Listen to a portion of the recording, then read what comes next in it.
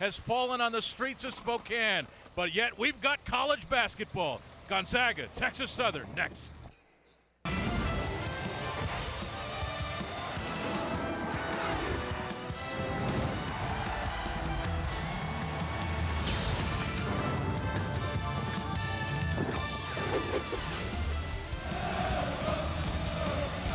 Ladies and gentlemen, kind of a benign picture right there for what's been going on in the inland Northwest for the last 36 hours.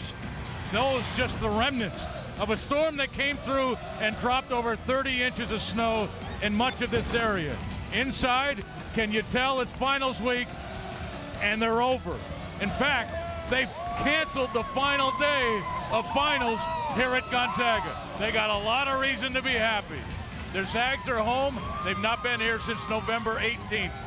Finals were canceled on the last day. I'm Greg Heiser, and this is Craig Elo. And Craig, Gonzaga, they've been away for a long time. And that road trip started with that down in Orlando at the Old Spice Classic. And what a test down there. It was a great opportunity for the Zags. They came out with a victory and a big one over Tennessee. But then they had to come home and play Washington State down in Cougarville on the road, but took care of that in the second half and came through with a big victory down in Pullman. Of course, they got to 7-0, and then they ran into the University of Arizona. The final game of that road swing, they did not have the emotion of the Wildcats, and Gonzaga suffered their first loss of the season. Well, Gonzaga has won on the road this year. They've won with big first half, they won with big second halves, and they've won close ones, but they did not win this close one against Arizona. I think the travel basically got to them. It was the last road trip of that 5-1 schedule, and I think they were looking forward to coming home, taking finals, and getting done with the back at home. Yeah, Texas Southern in town tonight. This is a team out of the SWAC.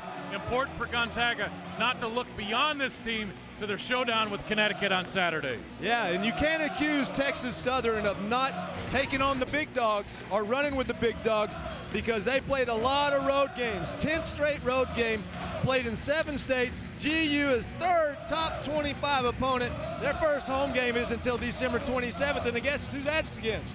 Portland State. So they'll run with the big dogs.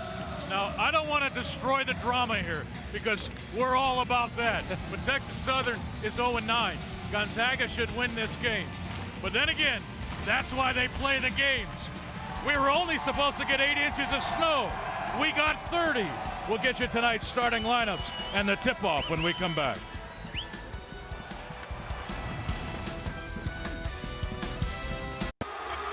Two of college basketball's most storied programs collide. Well, for the first time since November 18th, Gonzaga gets introduced on their home floor. Greg Heister and Craig Elo. It is finals week, the end of it.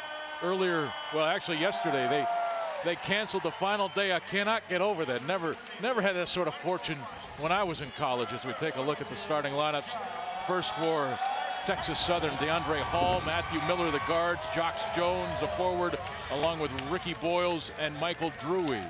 The head coach, Tony Harvey, in his first season, a former longtime assistant at the University of Missouri. He's in his first year here at Texas Southern. 0-9 to start, but his team will play hard. Gonzaga starting lineups just announced. This is what they look like, as they've been the entire season now. Pargo, the starting point guard, Bolden and Downs, his guard mates, Austin Day and Heitfeld on the front line for head coach Mark Few, who picked up just his 61st loss last week against the University of Arizona to go along with those 243 career wins. And he certainly, Craig, is wanting his team to come out quickly, make a statement early, and get to the bench quickly. Exactly. I mean, I think we're all looking forward to that UConn game, but what's at hand first? The Texas Southern Tigers. They're coming up. I tell you what, you got to be careful with them. They're an athletic team, Greg. They love to press. That's the way Coach Harvey feels like his team's got any chance of winning, is full court pressure the whole game. Now, if you're a good team and you can break that press and score against it, then Texas Southern needs to find another strategy. But tonight, you're going to see some athletes running up and down the floor. And I think Texas Southern has a few of their own. Yeah, Tony Harvey brings a lineup to Spokane that features its tallest player at 6'9", and he's on the bench. The rest are 6'8" and smaller, which really means they're either 6'6" or 6'7". So not a big lineup. No, so you can basically do what I just said. You can get out there and press. Now they'll run a zone matchup, 1-2-2, but they will just definitely try to make Gonzaga take early shots from the perimeter and try to get into a hectic pace with them. And you can see Coach Harvey over there on the sideline. He's up off the bench right now already yelling at his guys. He's an intense guy, and his players will play hard for him. Here's Heitfeld from the elbow, just inside, missed it. Rebound, DeAndre Hall, number 1. Well, against that 1-2-2, there's a lot of space opened in the lane, and that's exactly where Josh found an open spot, just short on his shot. That's Ricky Boyles with it, number 20. Into the corner. Here's Hall with it, guarded by Micah Downs, number 22, the senior out of Kirkland. 14 on the shot clock. Texas Southern not really even close to that rim yet. As Miller will drive, hand off to Hall. Free throw line jumper is good, and the Tigers score first. Yeah, DeAndre Hall, very athletic and a very good mid-range game, which you just saw. He found a little spot coming off the curl. Downs, corner, 3-ball, bang. 3-2 Gonzaga. Timeout, Texas Southern. And Coach Harvey is not happy. Well, Micah Downs was standing all alone in the corner, and he's trying to figure out defensively who was supposed to get over there. You can't let a guy just slip, but that's one of the best places to attack the zone, I believe, is on the baseline in the corner or the short corner, because you get behind the defense, they can't see you. I think that's exactly what Micah Downs did. Let's take a look at Craig's eggs now. This is the keys to the game. What are they, Craig? Well, you're going to have to see attack full court pressure, and when I say that, I said Texas Southern loves to full court press.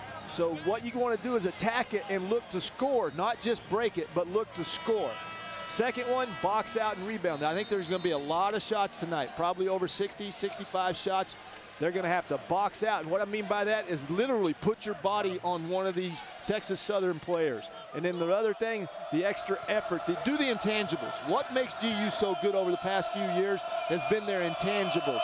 And that's what they got to have to play GU basketball tonight. Boyles with it. Heitfeld out deep as we take a look at tonight's officials. Mike Peterson, Randy Burkhart, Scott Harris. They're known as the good guys. Hall into the corner. Is this Gonzaga's defense, or is this Texas Southern being very deliberate? I guess that's not deliberate. Hall with the deep 3. Actually, that was Miller. Rebound, Bolden. Up court, Heitfeld, 6'11", running and finishing. 5-2 Gonzaga. Well, we've had the luxury in the past of seeing all GU big men run the floor very well, but I think we're seeing the best at it right now in Josh Heitfeld. Not only does he run the ball or run the floor well, Craig, but catches the ball as well as any of the big players, the big post players that Mark Few has had. Oh, no question. Has great hands and the ability to stop and catch it and then go up with the shot as better as anyone we've seen in GU uniform. Jones with a miss, Day with the rebound to Pargo. Again, Heitfeld runs and posts up quickly. Bolden fakes the 3. Here's Austin Day working. Shot away and good. Count the basket. Chance for 3 for Austin Day.